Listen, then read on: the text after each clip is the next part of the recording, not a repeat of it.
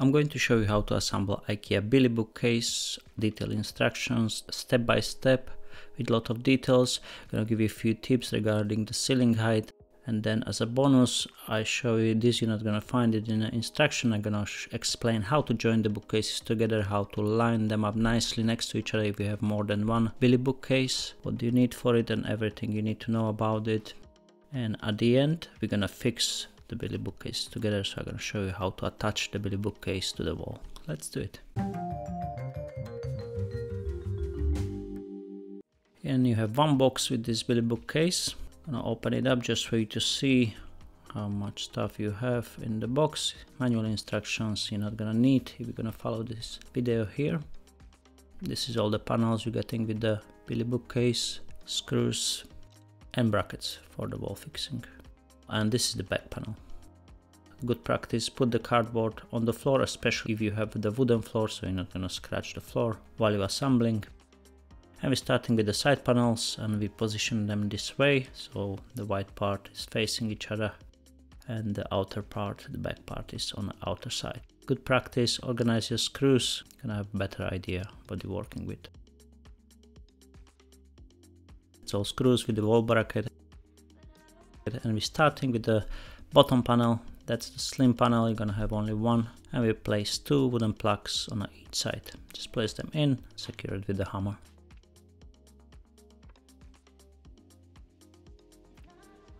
Now we're gonna sort out the bottom, top and middle panel, all of them the same size, same holes. So we're gonna place two wooden plugs on each side, and it's the outer holes on the panel. So two for each side of those three panels.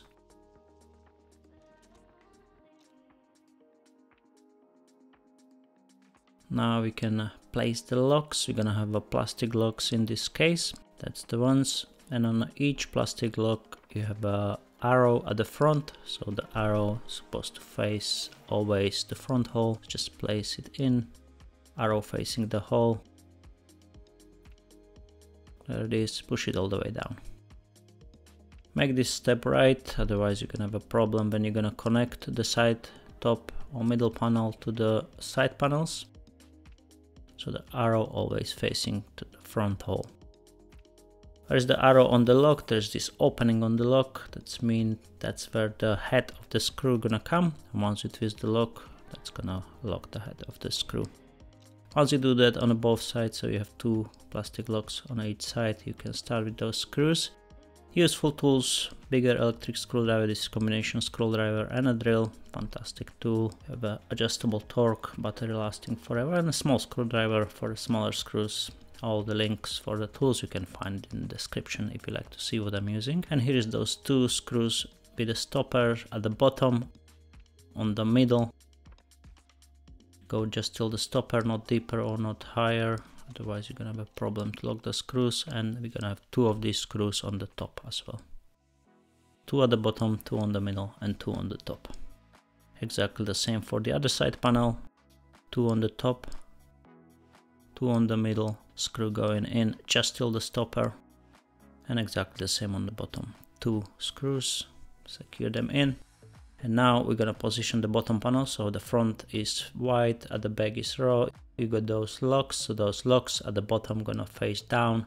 So on the top, you see here, you don't see the top, the locks on the bottom panel. So we position them, the clear part out and the locks at the bottom. Just place it in and twist the lock to the right side. That's how we secure the connection. We have the bottom panel, there's no locks on this one, just the wooden plugs, so just place it in. There it is. Middle panel, the lock's gonna face down, so the clear part gonna be at the front. Don't forget the white part of the front, that's how it is. So from the bottom you see, but from the top when you look at it you don't see it. So we position the locks at the bottom and place it in. Find the red holes, twist the locks to the right side, secure the connection. On the top the lock's gonna be up, so you're not gonna see them. Just like that, you see from the bottom you don't see them because they are on the top, so the bottom is gonna be clear. Place it in and secure the locks from the top. Just twist it to the right side. And now we're gonna place the top panel. If you're alone here, just put one side in, then middle, and then the bottom. If it's two of you, you can do this at the same time, one on one side, other one on another side, but this is slim panel, so it's easy to do just for one, no problem at all. Just place it all in. There is no gap between the side panels and dividing panels. Find the right holes, tap it in, and secure the connection. 2 locks on the top, twist it to the right side. 2 locks on the middle, those locks are at the bottom, don't forget. If you put panel the other way around, you're gonna see it once you build the bookcase. And at the bottom, the locks are down on the bottom side. Here we have a back panel. It's folding in free. It's quite hard to slip that in. You're gonna have enough space behind the bookcase, but it's not that difficult. Just find those gaps on the side panel, slide it in at the same time on both sides, push it all the way in. Here, mark the middle part, because you're gonna put the nails on the middle part, so you can just do the line after. And once you get to the middle, just lift it up with one finger and get over the middle part. Just like that. And on the top, it's gonna be exactly the same. Just lift the back panel up slightly, and there it is. Line up on the top, the back panel with the top panel nicely, and check if at the bottom is lining up nicely as well. Once it does, just to make sure the bookcase is in the right position, we can measure from corner to corner. You should get exactly the same number, and that would mean the bookcase is in the right position, so each corner in the bookcase is going to be 90 degrees. Now we're going to secure the back panel with the nails. Do first one side, then the other side, so the bookcase is not gonna move. So one nail on the top, one on the bottom. Now you can do the line just on the middle, so that's gonna be the middle of the middle panel. So we mark it before, just on the middle of the middle panel. And we can place all the nails for the middle panel.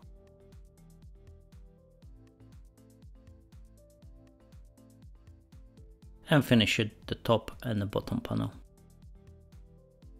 Here, go right on the middle. You don't want the nails come out from the other side, so make sure you're beating them right on the middle of the panel. Now we're gonna secure these wall brackets. So this is L-shaped bracket, which you can secure the bookcase to the wall. I'm going right on the edge here. I'm not using the washers which you have in the box you can use, but those heads on the screws are bigger than the hole in the bracket, so I'm not using them. Instead, the screw can go slightly more inside without the washer, and you can just lay them with the back panel. You can push them slightly outer because the side panel is coming a little bit out. Make sure that your ceiling is high enough. You see here I'm quite tight, but it's still okay to build it on the floor. If your ceiling is too low, you're gonna have to build the bookcase upright. In this case we have a few more centimeters there, so it's okay to build it on the floor. And that's how the bracket look like. You see it's lining up with the back panel, but you can push it slightly out because the side panels are sticking out from the back a few centimeters. Especially if you have skirting board, you can push it a bit outer. Now we're gonna put the shelves in. So it's just a simple metal plug. There's no screw on those ones, and the sharp part is pointing up.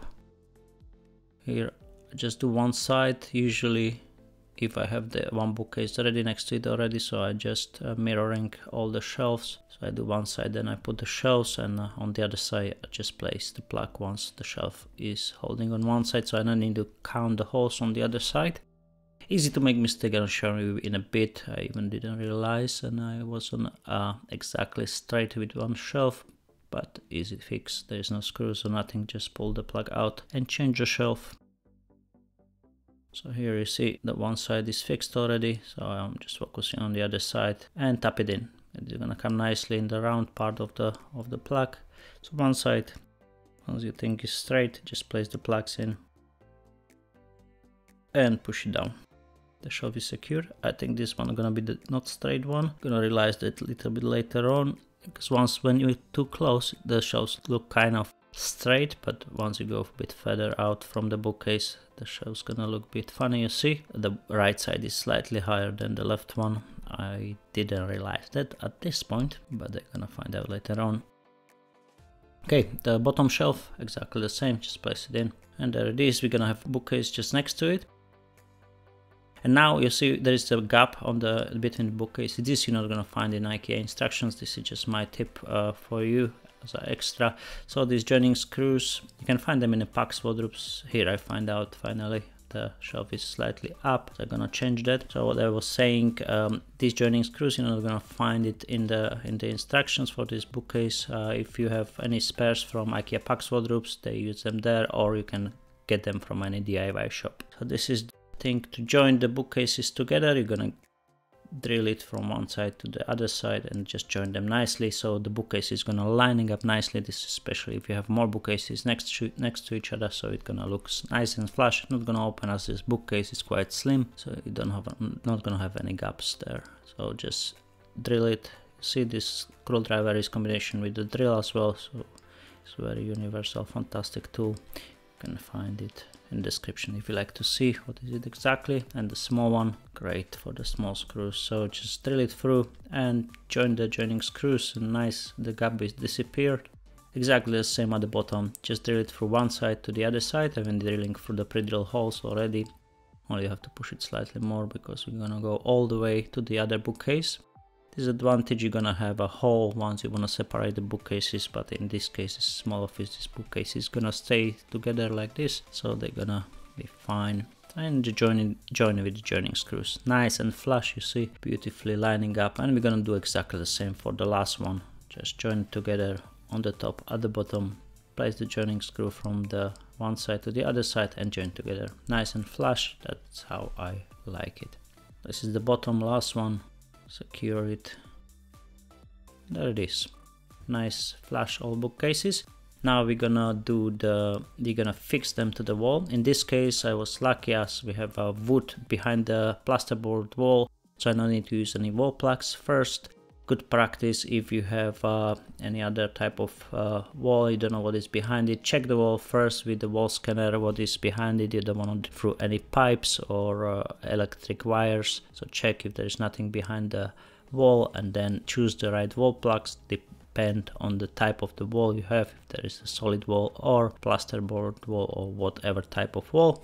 So as I mentioned, in this case we have a wooden stud behind the plasterboard wall, so that's fantastic. I don't need to use any wooden plugs, just go straight through the L-shaped bracket to the wall and secure the bookcases to the wall. You see, I positioned the L bracket right on the line with the back panel, and once you push the screw in, it automatically tied up close to the wall.